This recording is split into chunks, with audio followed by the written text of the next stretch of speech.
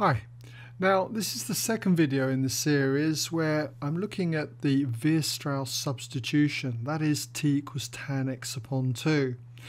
And I'm assuming that you've watched the previous video where I showed you these two results here, where we had a triangle with the angle x in and I was able to work out the lengths of these sides based on this formula here. So we had our sides in terms of t. I also showed you that if you differentiated t here with respect to x, you would end up with this result. Now, what I want to do in this video is just take it a bit further. I'm going to include limits. We're also going to look at a different trig function, sec x in this one, and it's a bit more involved because it's going to involve partial fractions. So let's take you through this one.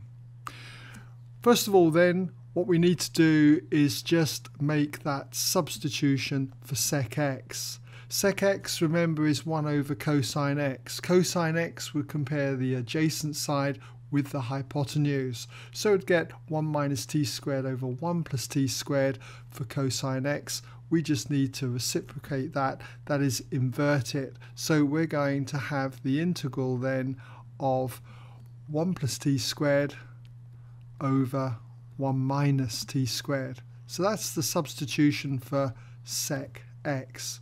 Then we've got to substitute for dx, and we take this result here. So that's going to be 2 over 1 plus t squared. And we have the dt on the end. Now, with this example, we've got limits, and we need to change these limits, which are with respect to x, to limits that are with respect to t. And to do that, we should be familiar with this idea.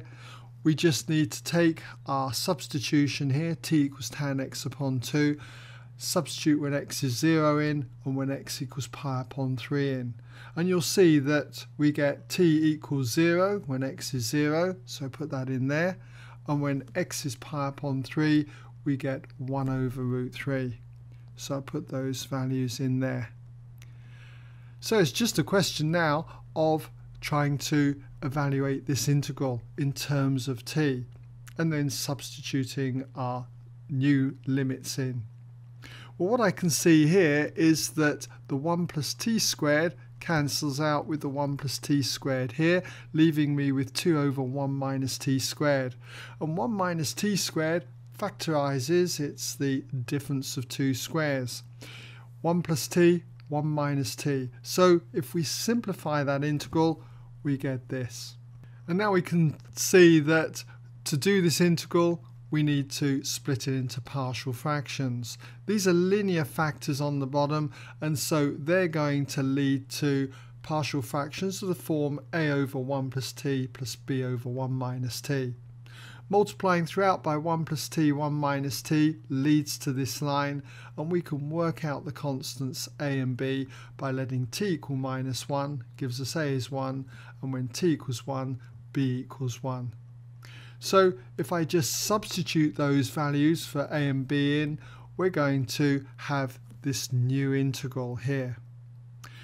Okay, so integrating these two terms, they should be fairly straightforward. They're standard integrals.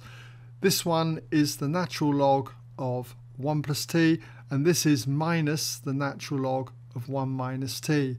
So if you do that, put those limits in, you're going to get that result.